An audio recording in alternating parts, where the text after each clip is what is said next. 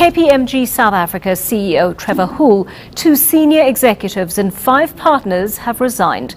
This follows an external audit of the firm's work for Gupta-linked businesses in the South African Revenue Service. Among other things, the auditing firm's accused of helping one of the companies divert public money to pay for a family wedding at Sun City. The firm says it's earned 40 million rand from Gupta-related entities since 2002. It's offered to donate the sum to education and anti-corruption non-profit organizations. KPMG has also offered to repay a further 23,000 to SARS. This is the amount it was paid for the report on the Revenue Service's so-called rogue unit. CEO at Pan-African Capital Holdings, Iraja Bedian, says he's happy with the resignations. I feel definitely vindicated. That has been my position at KPMG at the top level. All their executives, and as a company, they have been complicit in corruption and abuse of public funds, massive amounts. So it's the fact that they have resigned, they've admitted guilt. It's a good start, and I feel quite happy about that and vindicated. So now the next step is they need to be charged for the criminal activities, and the company has to pay back the charges.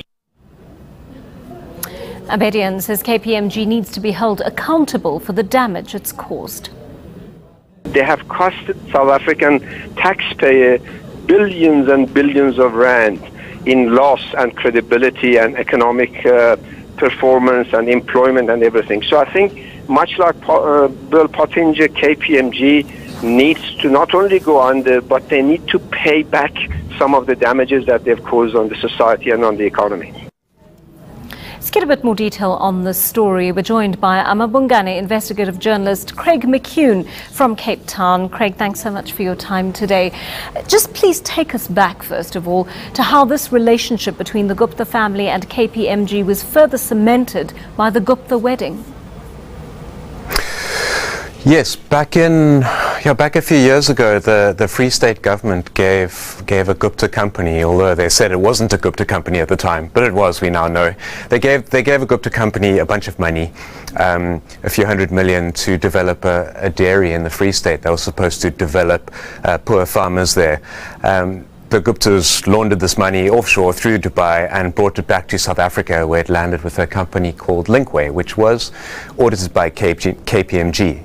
And we did an article on that after the Gupta leaks broke. We traced this route of the money, and we showed how, well, money that was supposed to benefit poor farmers instead went on to pay for the Gupta's wedding. And we asked serious questions of KPMG because, alongside the fact that they were auditing this company that received the money, they were attending the wedding. They were sending, frankly, sycophantic emails to Atul, or I think it was AJ Gupta, saying thank you very much for the wonderful wedding. So the tone of the communications, it wasn't just that. There were a few other communications, was very close and cozy. And in the audit of Linkway, we highlighted what looked like some serious problems and places where we think they should have been able to spot that there was trouble. They might not have known that this was money laundered from the dairy project, but they would have been able to tell that there was trouble. So that was the story that we did that really sparked an outcry now. But that's just one on top of layers and layers. Of course, former KPMG CEO Moses Hassana insists all he ever did was attend that Gupta wedding in the interests of maintaining that business relationship and write them an email, albeit a gushing email, to thank them for hosting him and his family afterwards. But was his relationship with the Guptas really that benign?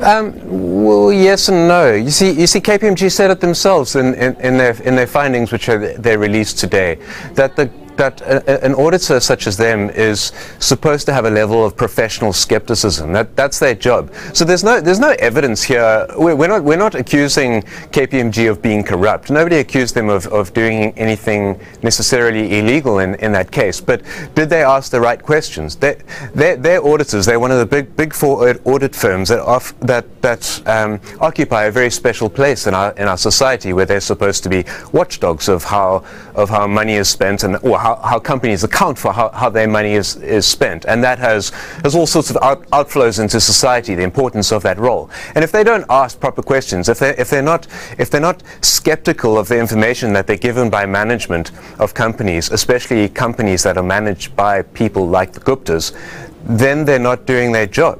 Is that directly corrupt? Maybe not, but they are facilitating the corruption. They're providing a cover for it, where the Guptas can stand back and say, "Oh, but our company reports are, they're signed off by our auditors. Everything's above board, and it's fine." But actually, it's not, because the auditors looked away.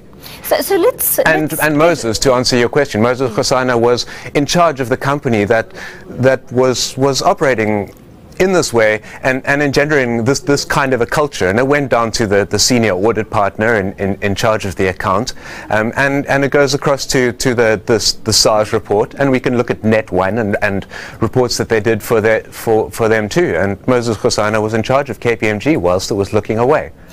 Craig, I want you to talk us through the details of this SARS Intelligence Unit report briefly, because there were major political consequences there.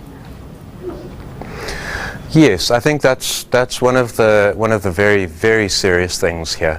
In 2014 and 2015, KPMG was hired by the South African Revenue Service, by Tom Moyane, the current commissioner, to investigate allegations that there was an intelligence unit within the Revenue Service that was acting in a rogue manner, that they were acting illegally, that Praveen Gordhan knew about it and was responsible for it.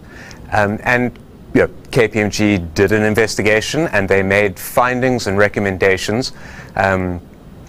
And their investigation was problematic, and their findings were problematic. They admit that themselves. They basically copied and pasted findings given to them by SARS's lawyers. They suggested, indeed, that Praveen Gordhan should have known about this unit and that it was a problem. But that now they're saying, well, actually, that's not necessarily the case, and we're sorry, Praveen. And the impacts of that have been huge. It led to the removal of very senior and important people at the South African Revenue Service. It was used as the fuel to drive a hit on certain people in the ANC and in government, including Praveen Gordhan.